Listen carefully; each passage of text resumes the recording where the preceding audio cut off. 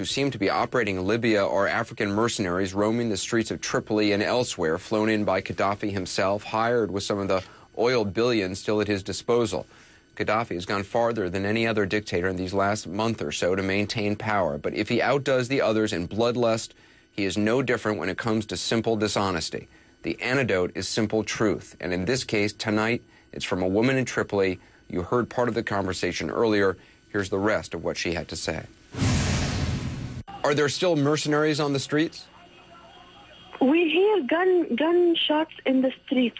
We hear, mostly at night, we hear gunshots in the street, but we are too scared to look outside into the balcony or into the outside in the window.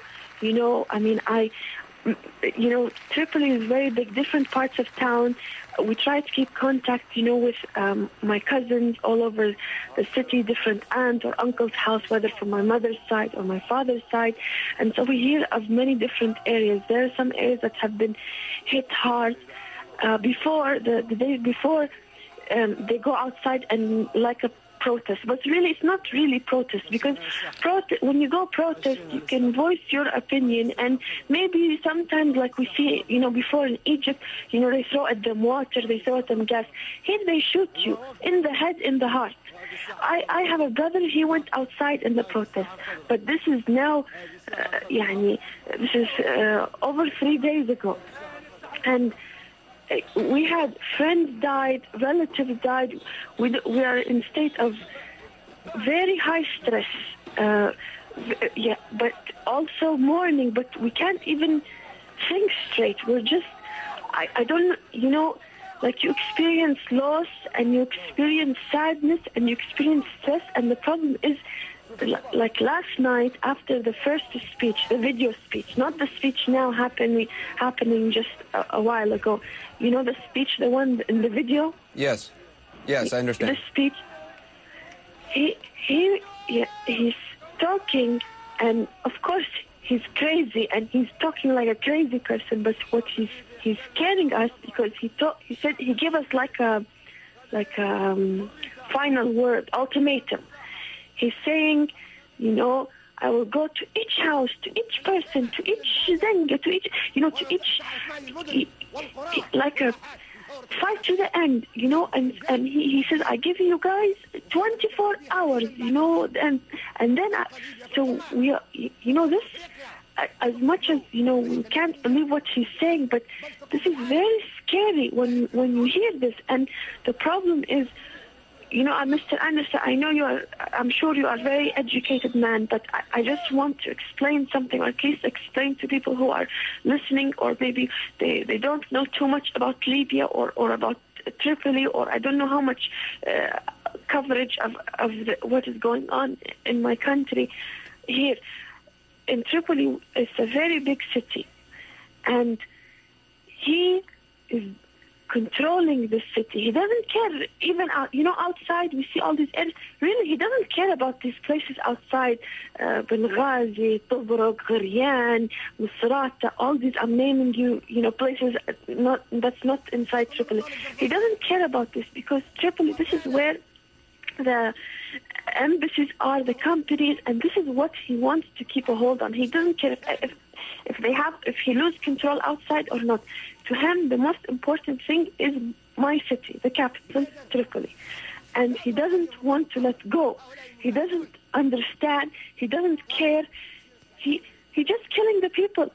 You told my producer before that you've reached the end point. What do you mean when you say you've reached the end point? Everybody has had enough. We've had enough a long time, not just this last week or this month or this year, or even before things happening internationally in neighboring countries. We've all had enough. But what I mean in the end point, that I don't care. Like I'm talking to you now. This is not safe for me. It's not safe for my family. You're taking a great risk right now. You know you're taking a great risk. Great risk. And I ask of you in CNN and anybody to please just come and see what is going on.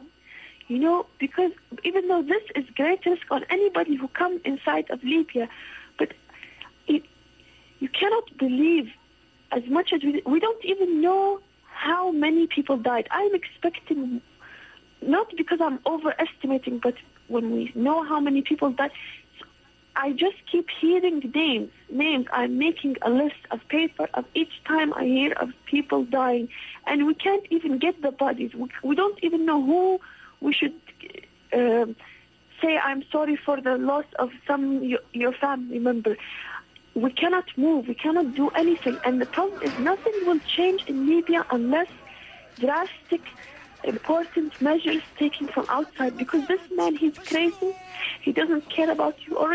You already understand. He doesn't care about his people. He doesn't care if I die. He doesn't care if he burns the whole city. He doesn't care if all of us in Tripoli will die. All of us in Libya will die.